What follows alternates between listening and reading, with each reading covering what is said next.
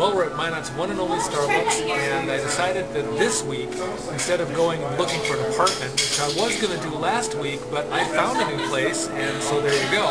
So instead, we're going to go and visit a gallery, and I'm also going to show you some of the secrets about putting together an ambient video and some music. So let's go. Kind of bunch it up and put it on as a blindfold would do. Shooting video in blacklight is always fun. Blacklight never goes out of style. For me, it conjures up the feeling I had as a kid playing games in the dark, both the ones my parents knew about and the ones they only kind of suspected. This shoot is going to be part of a video called Nothing But Sky. It was inspired by the line "No hell below us, above us only sky" from Imagine by John Lennon. Well, this is my home studio. This is where it all happens. I do my pop music in here, I do my electronic ambient music in here, I do some demos in here for my pop music, and I also do some final tracking in here as well. I've got my guitar just over here, handy, so I can use it for electronic or pop music or whatever. I've got my congas are over there that you can't see, I've got a microphone over there that you can't see, but there you go. Behind me I've got the outboard equipment for my keyboards, which is all MIDI together and I can play them. Here is an old mixer that still works. I've had it for about 15, 20 years maybe, but it still works.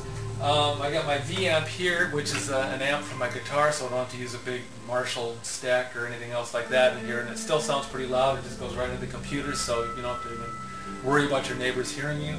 On the computer I have, right now Adobe Audition is up, which is a multi-track program. But I also have on there Propellerhead Reason, which is a synth program, a multi-track synth program for keyboards. It has samplers on it and that type of thing. And over here that you can't see, it's off screen, is an old reel-to-reel multi-track I still have because, hey, it's there, you know, there you are. So that's my studio. Well, this is part 2 of putting together an ambient video, the actual video itself.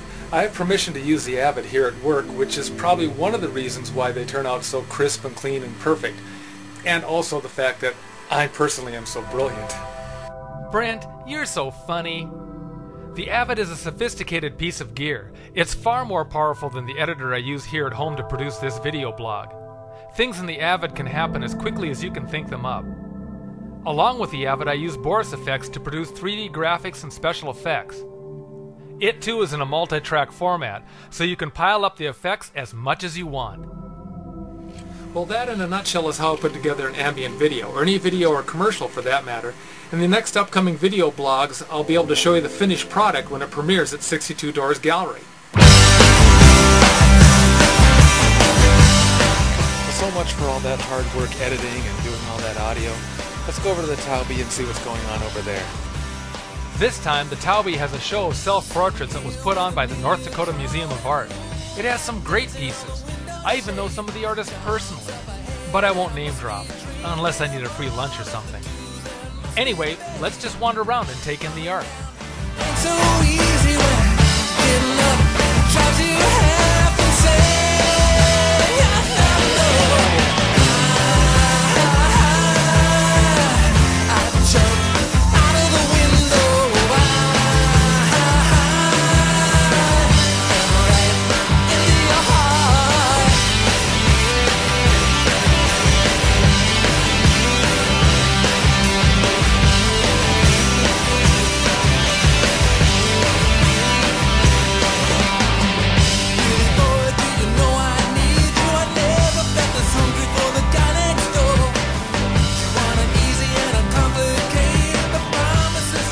Well, that's about it for this week's video blog. I hope you enjoyed it. I probably won't be back for a while since I've got to start moving into my new apartment. So the next time you see me, I'll be in a new place. We'll see you then.